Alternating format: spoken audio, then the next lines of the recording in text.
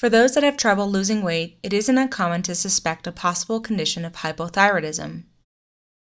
There are many people that do, in fact, suffer from hypothyroidism, only to be told that their test results do not reflect a problem. In fact, it's estimated that nearly 50% of these tests do not detect an existing hypothyroid condition. In the meantime, they continue to suffer from hypothyroid conditions like depression, insomnia, digestive problems, difficulty losing weight, etc., and may even be told they are imagining these symptoms. What some may not know is that the thyroid gland also controls the temperature of the body.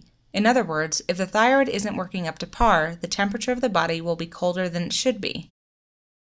As you may already know, the human body should be at 98.6 degrees Fahrenheit or 37 degrees Celsius.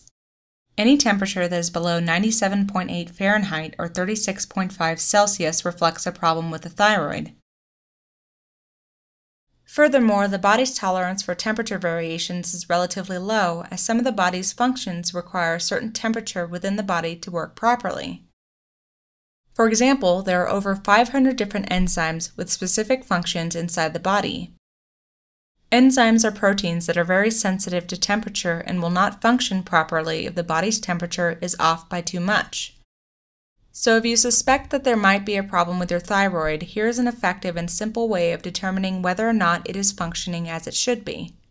Take your body temperature 3 times throughout the day, at least 1 hour after eating. Ideally, you should use a glass thermometer for this, as it will provide a more accurate reading. Repeat this for 3 days, gathering a total of 9 measurements. Then, add up all 9 measurements and divide by 9 to get an average. If your average temperature is equal to or less than 97.8 degrees Fahrenheit or 36.5 Celsius, there are likely problems with your thyroid.